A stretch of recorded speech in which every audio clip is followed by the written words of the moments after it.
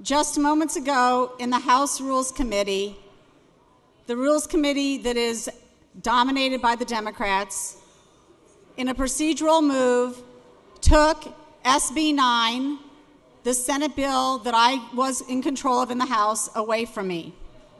They used a procedural move to take this bill from me, which must mean their only intent is a massive tax hike of over $5.4 billion on the hardworking folks in Illinois.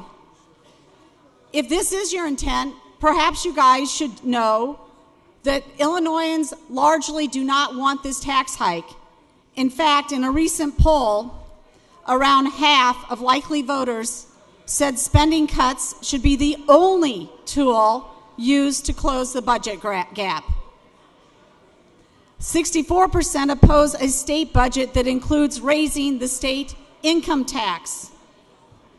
51% are opposed to raising the state income tax, even if it comes with a property tax freeze. Raising taxes in the absence of spending cuts was notably unpopular. That support never registered above single digits. The Illinois Policy Institute did this poll, and I think you should take note. Illinoisans do not want a massive tax increase. This is the last thing we should be doing, and for you to pull this bill from me simply shows that the Democrats are not interested in bipartisan support on what we should be doing with taxes. I pre-filed the bill back on January 23rd, which is something that anybody could do, so that I could help control the conversation on taxes when that bill, if that bill, came to the House. So, Democrats, by taking back control of this bill, it must mean you only want a massive tax increase.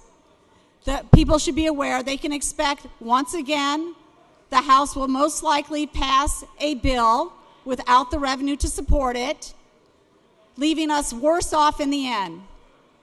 So it's incredible that you guys ignore the facts on the ground. You ignore that business is leaving. You ignore that residents are leaving. You ignore the fact that we have the highest property taxes. That every bill that we see, and again, a bill in Labor and Commerce that we will see again today, is actually hostile to business. No business, no jobs, no people here, no taxes. So that is the problem with Illinois. I think we should work bipartisanly on a solution, and taking this bill from me was the wrong approach.